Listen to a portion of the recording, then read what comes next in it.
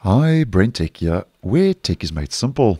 So just a quick video to let you know, while we are speaking of Windows 11, that Microsoft has also rolled out and released a release preview channel update for insiders for Windows 11 who are still using the original version of the Windows 11 operating system. So that would be version 21H2.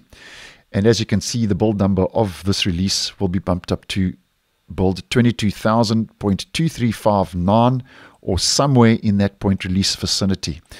Now, our next optional bug fix update for Windows 11 21H2 will be KB5029332, and we are expecting that to roll out the 4th week of this month, August 2023.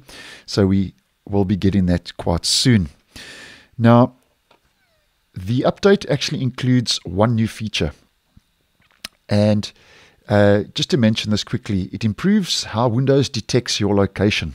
Apparently, Microsoft says from the release notes that this helps to give you better weather, news, and traffic information. So obviously, better location does mean you will get better functionality when it comes to those different services. But also, if you are a little bit concerned about privacy, then maybe you just want to turn off your location if you don't need your weather, news, and traffic services on Windows 11 21H2. But nonetheless, that's a new feature, improving your and detecting your location.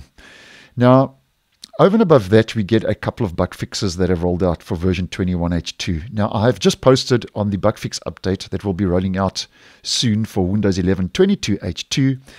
And those fixes are almost exactly the same as what's rolled out for version 21H2. So I'll leave a link to that video down below. But just to mention one fix that wasn't applicable to version 22H2 of Windows 11 and is now rolling out for the original release with this next update, where there was a Windows rendering issue that might render with the wrong dimensions or at the wrong position. And apparently this was occurring when you scale the display screen. So that's a relevant fix rolling out over and above the other fixes, which, as mentioned, you can go check out in that 22H2 optional bug fix update that we'll also be seeing shortly, because obviously the two OSs at the heart and core are basically the same. And as mentioned, KB5029332, that'll be our next optional bug fix update rolling out for Windows 11 21H2 over the next couple of days. So thanks for watching, and I will see you guys in the next one.